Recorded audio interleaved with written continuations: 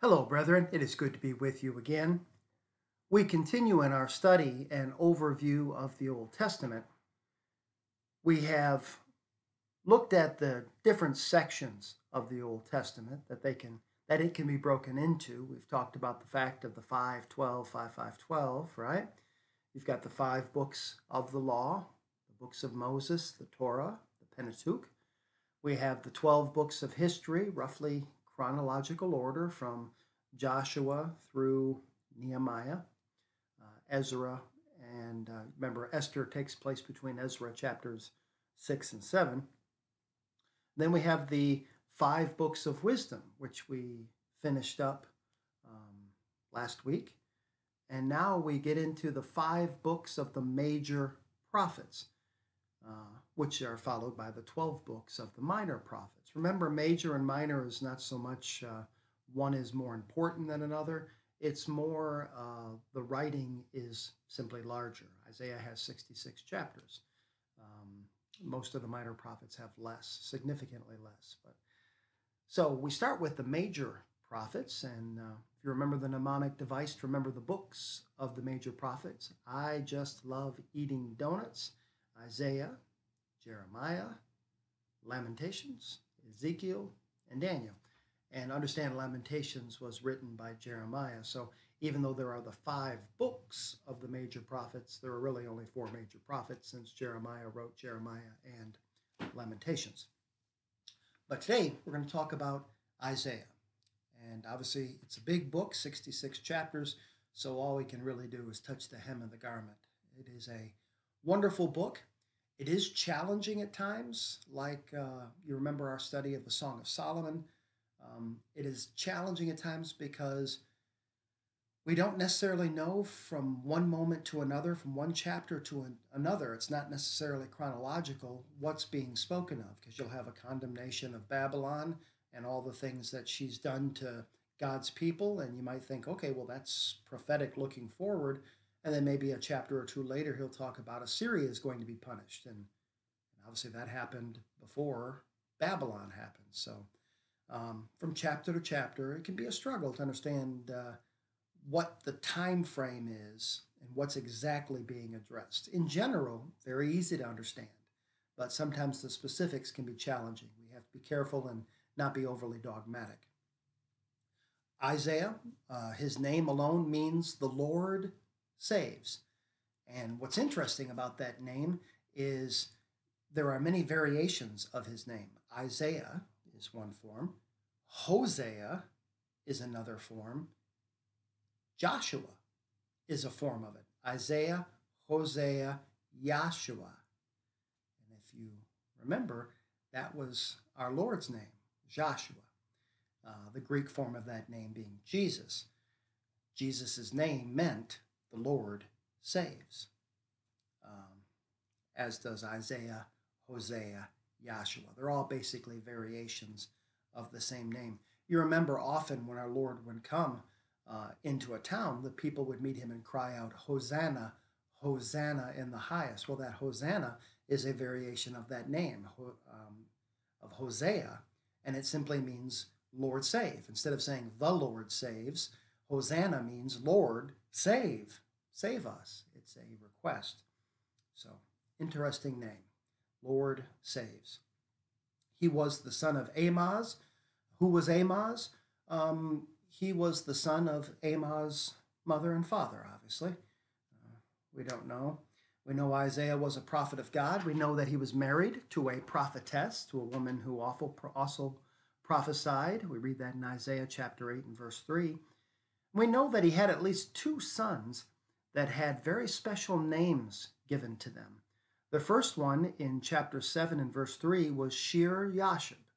And Shir Yashub means a remnant shall return. And obviously that's an important theme throughout the Old Testament, because the remnant has to return in order that God might fulfill his promise that through Israel he will bring the Christ.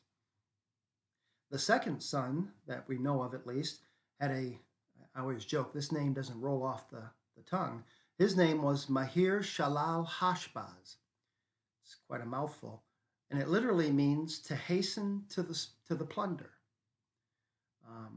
And that's not a good sign. That means destruction is coming and they are hastening to the plunder. And what that means is the time of Jerusalem, Judah's destruction, is coming quickly. That was in Isaiah 8 and verse 3. Isaiah prophesied, we read, during the reigns of King Uzziah, King Jotham, King Ahaz, and King Hezekiah. Roughly, those would be dates of 767 BC to 686 BC.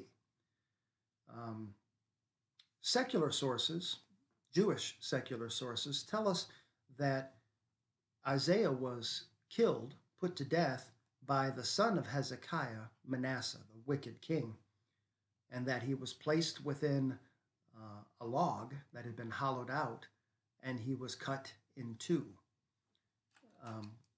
It's supported somewhat if you turn to Hebrews chapter 11,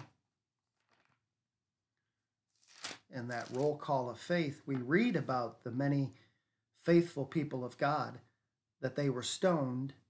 Verse 37, they were stoned, they were sawn in two, they were tempted, they were slain with the sword. Many believe that's a reference to Isaiah and the terrible thing that happened to him under Hezekiah's son, Manasseh. So that's a long period of time to be prophesying, almost 80 years.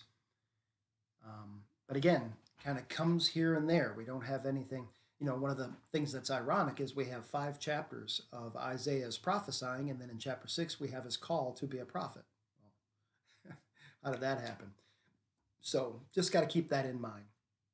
The background of Isaiah's prophecy, again, over about 80 years, the situation he found himself in were dark days indeed. If he prophesied roughly from 750 to 686, we know that in 722 BC, the northern kingdom was completely destroyed, never to come again. And the southern kingdom of Judah had almost been destroyed, but surrounded. Just the city of Jerusalem seemed the only thing that existed. And then God spared that city, and 185,000 Assyrians woke up dead. And Sennacherib, the king of Assyria, was forced to leave and go back home, where he was subsequently killed by his sons, and thus the threat to Judah ended. But as if that wasn't bad enough, he didn't see the Babylonian destruction of Israel, but he prophesied of it. If you turn in your Bibles to Isaiah chapter 39, during the historical bridge is what it's called, Isaiah 39, verses 6 and 7. The situation is Hezekiah has survived the Assyrian attack. He got very sick and was told he was going to die. He prayed to God and begged for more time. He received 15 more years. And then Babylonian officials came to him, probably interested in the country that managed to kill 185,000 Assyrian soldiers, but under the guise of saying, we heard you were sick and we're so glad to know that you're feeling better. And Hezekiah showed them around Jerusalem, showed them everything, showed them his treasuries, all this stuff. And you remember Isaiah, the prophet, came to them and said, did I hear there were Babylonians here? Yeah, there were Babylonians. What did you show them? And Hezekiah said, I showed them everything. This is what Isaiah then prophesied to Hezekiah, beginning in verse 5 of chapter 39. Then Isaiah said to Hezekiah, hear the word of the Lord of hosts. Behold, the days are coming when all that is in your house, and what your fathers have accumulated until this day, shall be carried to Babylon. Nothing shall be left, says the Lord. And they shall take away some of your sons, who will descend from you, whom you will beget, and they shall be eunuchs in the palace of the king of Babylon. So even though Isaiah didn't necessarily live to see all that, he prophesied about it, so he knew it was coming. So again, dark days. A little more historical background. We know that Manasseh, wicked King Manasseh, was one of those that was carried away as a prisoner to Babylon, and he repented in Babylon and kind of became a good guy, but he had done so much wickedness that it wasn't, Jerusalem was not going to be spared. So the background is he lived during the times when the northern kingdom would be completely destroyed and the southern kingdom would nearly be destroyed, and the prophecy of the destruction of the southern kingdom would be by his lips and his pen. So, difficult time, tumultuous times to live within. Let's talk about the book itself. Isaiah, he himself is called the Prince of Prophets um, because he was such a powerful, such a, what do you call that, productive prophet. 66 books is quite a bit, or 66 chapters is quite a bit. He got to prophesy a lot concerning the coming Messiah, but his book has been called a little Bible. As the Bible is comprised of 66 books, Isaiah is comprised of 66 chapters. As the Bible divides up into two sections, the Old Testament, chapters 1 through 39, and the New Testament,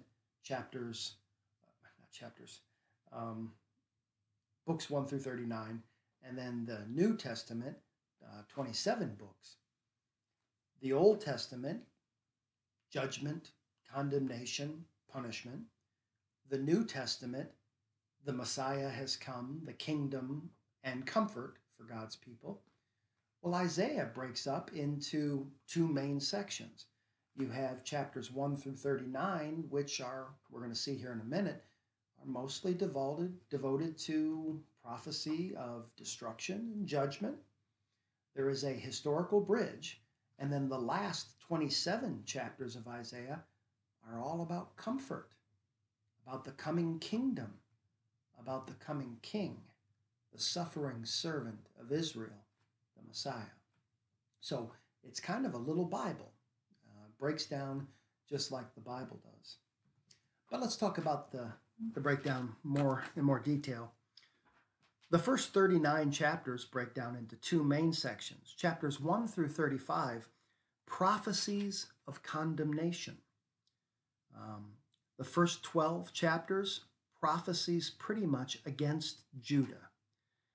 Chapters 13 through 23, prophecies against all the nations round about. I mean, he literally goes in a direction all around Israel, condemning all the nations that have troubled Israel with their coming destruction, whether it be at the hands of the Assyrians or the Babylonians. Chapters 24 through 27, God's judgment on all the earth. So not just Israel, not just the nations right around Israel, but all mankind is being called to judgment. Chapters 28 through 33 are called the Book of Woes, and basically a number of chapters similar to our Lord's speaking in Matthew chapter 23 when he pronounced the woes upon the Pharisees. Chapters 34 and 35, God's judgment on all the nations. So are you getting the theme there? Okay, it's prophecies against Judah, prophecies against nations, God's judgment, God's pronouncement of woes, God's judgment. Okay, so, and then chapters 36 through 39 is a historical bridge. You've got basically three chapters, this is four chapters, that give us a narrative of the historical setting is Assyria's siege of Jerusalem, right? Assyria has destroyed the northern kingdom.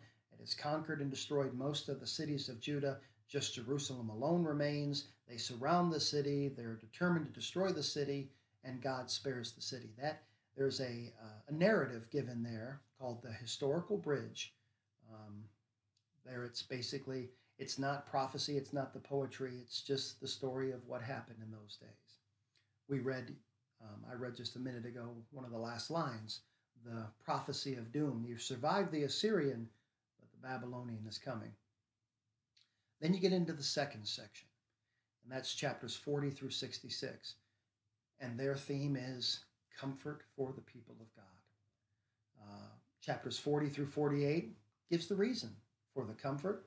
That is God's love, God's forgiveness, and the coming Messiah, the promises. Chapters 49 through 57, the person of the comfort, the suffering servant. And chapters 58 through 66, the means of comfort, faithful obedience.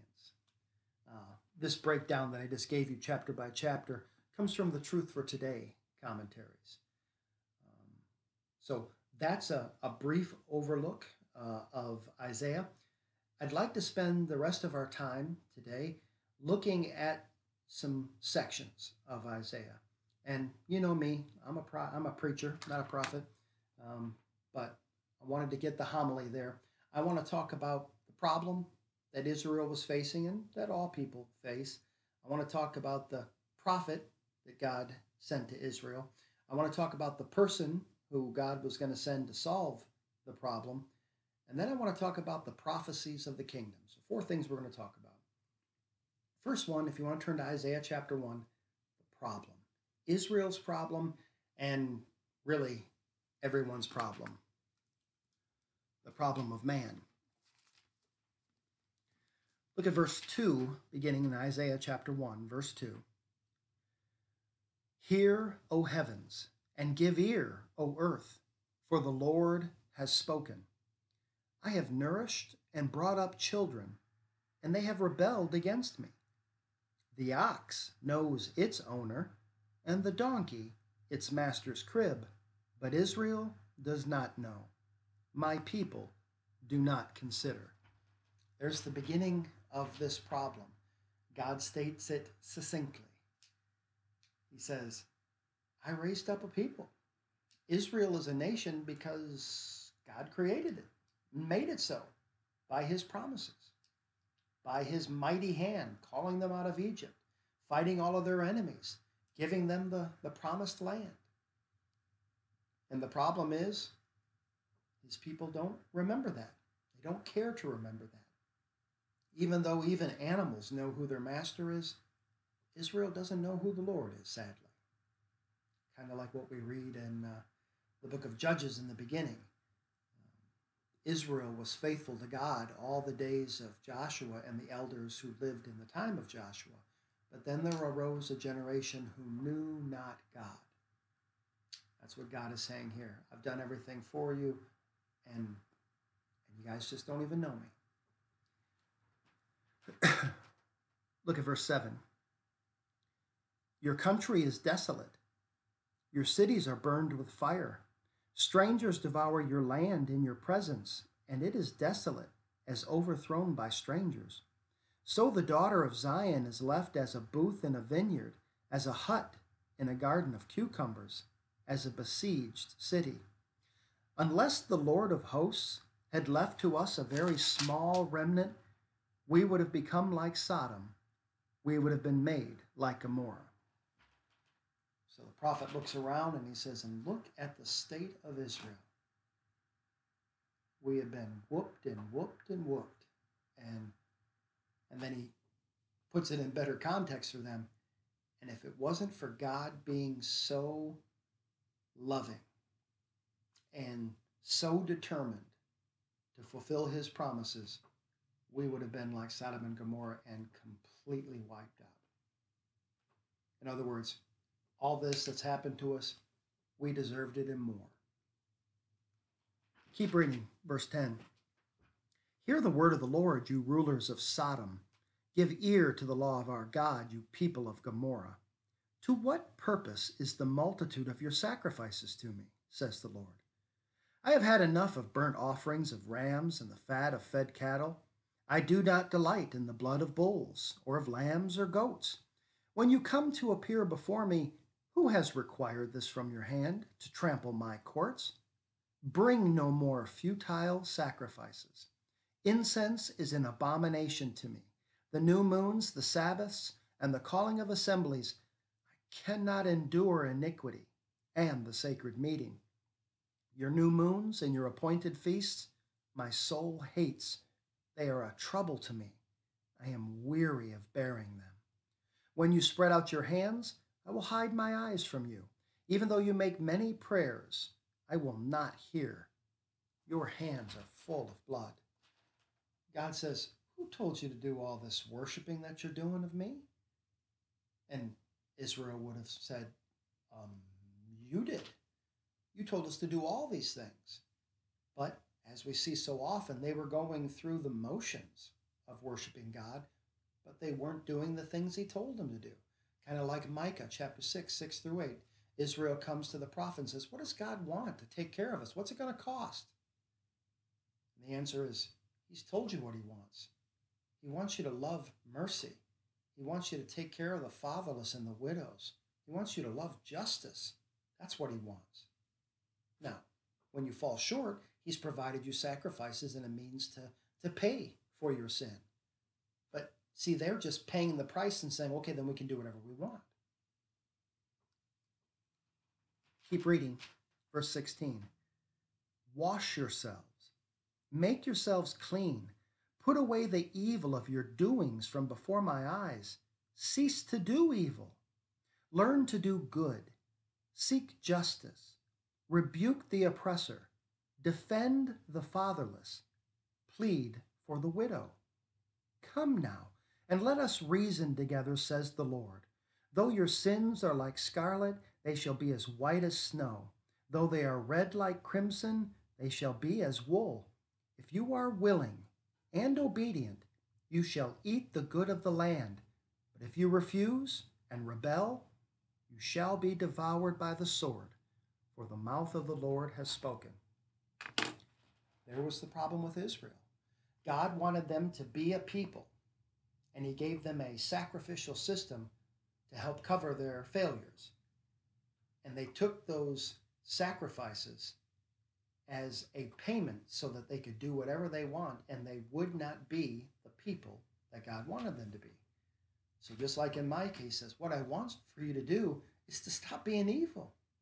I want you to do good. Take care of the widows and the fatherless. Love justice. That's what I've always wanted you to do. And when you fall short, I've given you sacrifices to atone for that. But you are offering the sacrifices, saying, there, I've paid for it. Now I can do whatever I want. And even in the face of that, what does he say? Come on, let us reason together. I will forgive. I can wash you clean if you'll just obey, if you'll just be the people I want you to be. And that's why that's Israel's problem. That's all of man's problem. Christianity, it's not about the things we do. It's about the people we're supposed to be. And if we are supposed to be, if we are the people we are supposed to be, we will naturally do all the things that we're supposed to do. But sometimes people think they can go about doing Christian things and be considered a Christian, and that's just not how it works. Sad but true. So there's the problem. Well, let's talk about the prophet that God was going to give to them. Chapter 6 of Isaiah. In the year that King Uzziah died, I saw the Lord sitting on a throne, high and lifted up, and the train of his robe filled the temple. We sometimes miss what's going on there. King Uzziah was a good king of Israel and reigned some 40 plus years. He took care of Israel's enemies all around, and he was a good and righteous king. He stumbled a bit at the end. He wanted to worship God because God had blessed him so much, and the Levites said, I appreciate your thought, but you're not allowed to worship because you're of Judah. Only the Levites do the worship. And he got it in his head and said, I will do what I want to do. And God struck him with leprosy, and his kingship ceased that very day. Well, apparently he died. Well, everybody dies, but he died. And so we don't understand that for Isaiah, that would be a heartbreaking thing. Good King Uzziah is dead. That sure leadership for several decades is now over. But notice the contrast. In the year that King Uzziah died, oh, woe is us, I saw the Lord high and lifted up on his throne. And that's a great message for us always. Whatever goes on in our civil politics and our civil governance, God is on his throne. We don't have to despair. God is always in charge. And above it, above the temple, stood the seraphim. Each one had 6 wings. With 2 he covered his face, with 2 he covered his feet, with 2 he flew. And one cried to another and said, Holy, holy, holy is the Lord of hosts. The whole earth is full of his glory. And the posts of the door were shaken by the voice of him who cried out, and the house was filled with smoke. So I said, Woe is me, for I am undone, because I am a man of unclean lips, and I dwell in the midst of a people of unclean lips. For my eyes have seen the King, the Lord of hosts. Every time in the Bible, man comes into contact with deity, this is the response. Ezekiel threw himself down as dead, had to be pulled up by his hair. John, in the book of Revelation, fell himself down like he was if he was dead. Peter, after Jesus had performed the miracle of the great catch, remember, Peter threw himself on the ground and said, Lord, depart from me. You can't be with me. I'm a sinful man. Every time man confronts deity and sees that perfect holiness, man says, Woe is me. I can't be here. But God, right? Those beautiful words, but God. Verse 6, Then one of the seraphim flew to me, having in his hand a live coal, which he had taken from the tongs from the altar. And he touched my mouth with it, and he said, Behold, this has touched your lips. Your iniquity is taken away, and your sin purged. But God is good, and he allows for the forgiveness of our sin. Isaiah is comforted. And then what happens? Then he overhears something. He says, Also I heard the voice of the Lord saying, Whom shall I send, and who will go for us? Then I said, Here am I, send me. And the natural response, what ought to be the natural response of mankind when God has cleansed us, is service, right? We see how good God is. We see that we are not that good. We are remorseful. We repent. He provides a means of being cleansed of our sins. And then we want to serve, not so that we can be cleansed, but thankfully because he cleansed us. By grace you have been saved. Well, here's where it gets a little sad. Verse 9. And the Lord said, Go and tell this people. Go tell Israel. I want you to prophesy for me. Here's what I want you to tell them. Keep on hearing, but do not understand. Keep on seeing, but do not perceive. Make the heart of this people dull, and their ears heavy, and shut their eyes, lest they see with their eyes, and hear with their ears, and understand with their heart, and return and be healed. That sounds terrible. God's message is, I want you to preach my word to them, and they're not going to listen to you. So what I'm really asking you to do is make their ears grow really heavy and shut their eyes, because they're going to stop. They're going to not want to see you anymore, and they will shut their eyes. I want it to be very clear that they are rejecting me when they reject your message. So you keep preaching. Remember how Pharaoh's heart was hardened. Well, let my people go, let my people go, let my people go, let my people go, let my people go. Oh, I'm not going to. That's how your heart is hardened. God just told Isaiah, I want you to harden the heart of Israel. And they're not going to listen to you. And what does this preacher say? Then I said, Lord, how long? And he answered, Until the cities are laid waste and without inhabitant, the houses are without a man, the land is utterly desolate. The Lord has removed men far away, and the forsaken places are many in the midst of the land. Until everybody's dead and gone. Well, then let's just give up. No. Always a word of encouragement and hope. Verse 13. But yet a tenth will be in it, and will return and be for consuming, as a terebinth tree or as an oak, whose stump remains when it is cut down, so the holy seed shall be its stump. Because of my promise of the Messiah, not completely destroyed. Do you remember the name of Shir Yashub? Isaiah's first son there, a remnant shall return. So there's the good news that holy seed will stay and remain. So there's the calling of this prophet. And whew, brethren, what a task that would be. And it's not very different than the task we have today. Our Lord wants us to walk in his ways, to shine his light into this world, and to speak the truths of God to a people, to a nation, to a world who does not want to hear it. How long? Till the end. Till the end. Now, we don't have that coming Messiah to look forward to, but we do. We have a returning Lord and Messiah to take us faithful home. So there's the problem of Israel. There's the prophet for Israel. Now let's talk about the person for Israel who's going to take away that problem. Turn to Isaiah 53, and there are lots and lots of messianic places we could go in Isaiah, but we'll just do 53. It's probably the most familiar. Understanding that this was written 750 years before our Lord walked the earth, maybe a little less, maybe only 680 years, but a long time before our Lord walked the earth. And what was written? Who has believed our report?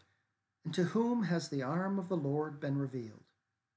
For he shall grow up before him as a tender plant, and as a root out of dry ground. He has no form or comeliness, and when we see him, there is no beauty that we should desire him. He is despised and rejected by men, a man of sorrows and acquainted with grief. And we hid, as it were, our faces from him. He was despised, and we did not esteem him. Surely he has borne our griefs and carried our sorrows. Yet we esteemed him stricken, smitten by God, and afflicted. But he was wounded for our transgressions. He was bruised for our iniquities. The chastisement for our peace was upon him, and by his stripes we are healed. All we, like sheep, have gone astray. We have turned every one to his own way, and the Lord has laid on him the iniquity of us all. He was oppressed, and he was afflicted, yet he opened not his mouth. He was led as a lamb to the slaughter, and as a sheep before its shearers is silent, so he opened not his mouth. He was taken from prison and from judgment, and who will declare his generation? For he was cut off from the land of the living. For the transgressions of my people he was stricken. And they made his grave with the wicked, but with the rich at his death, because he had done no violence, nor was any deceit in his mouth. Yet it pleased the Lord to bruise him. He has put him to grief. When you make his soul an offering for sin, he shall see his seed.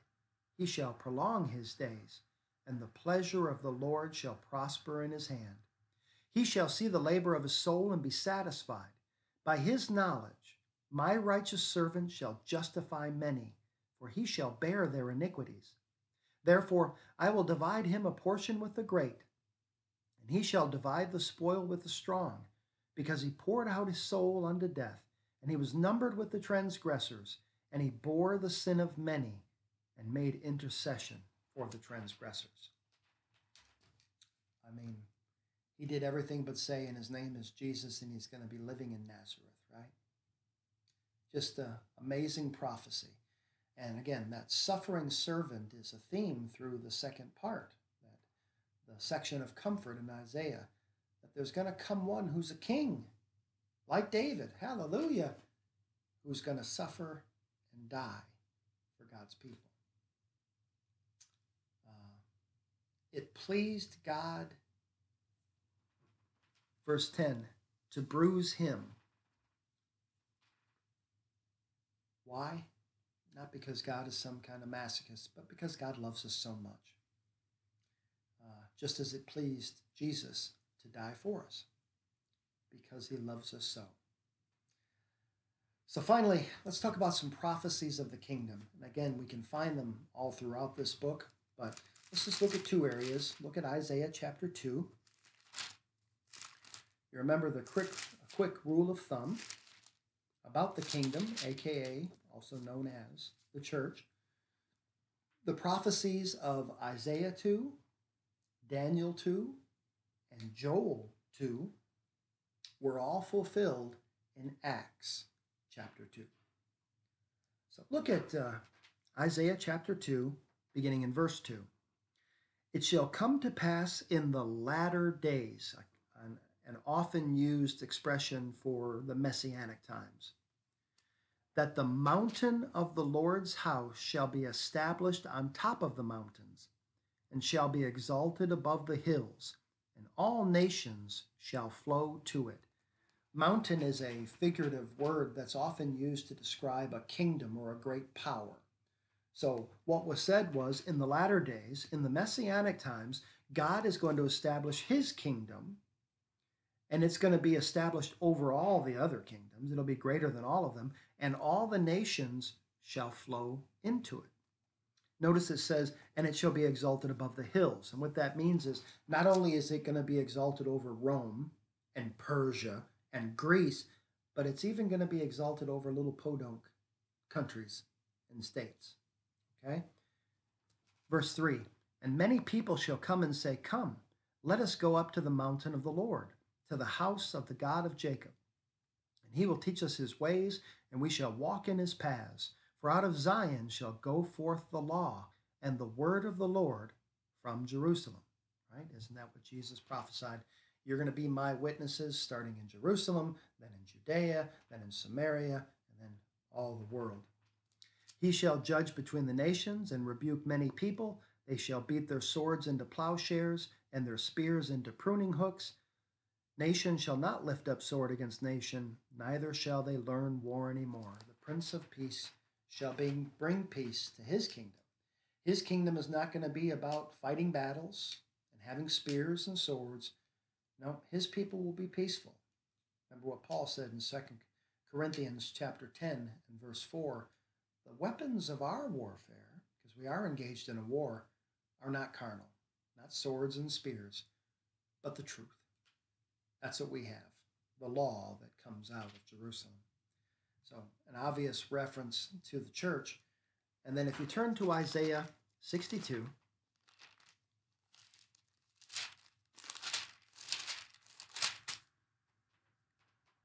verses 1 and 2. For Zion's sake I will not hold my peace, and for Jerusalem's sake I will not rest, until her righteousness goes forth as brightness, and her salvation as a lamp that burns. The Gentiles shall see your righteousness, and all kings your glory. You shall be called by a new name, which the mouth of the Lord will name. So now we have Zion is not going to be forsaken. It's going to be for a while, but ultimately it's not going to be forsaken. It's going to be glorified, and the Gentiles are going to flow into it. And when that happens, then they will receive a new name from the Lord. Well, in Acts chapter 11 and verse, let's forget, it's 26? 26. It was in Antioch of Syria that they were first called Christians. Well, what was going on in Antioch of Syria that was so special? It was the first place where Jew and Gentile were worshiping together in the Christian system. And that's why it was there that they were first called Christians, there that they received that new name. So, prophecies about the kingdom. It's a wonderful book. Can't wait for the opportunity to study it in full with you, where we can go through all the chapters. Like I said, it's good to study with a reliable commentary in your hand, because again, chapter by chapter, who's talking, to whom are they talking, what's the time frame, what's the situation. Sometimes it can be difficult. But that's Isaiah. We'll begin next week with the book of Jeremiah. Let's conclude by going to our God in prayer.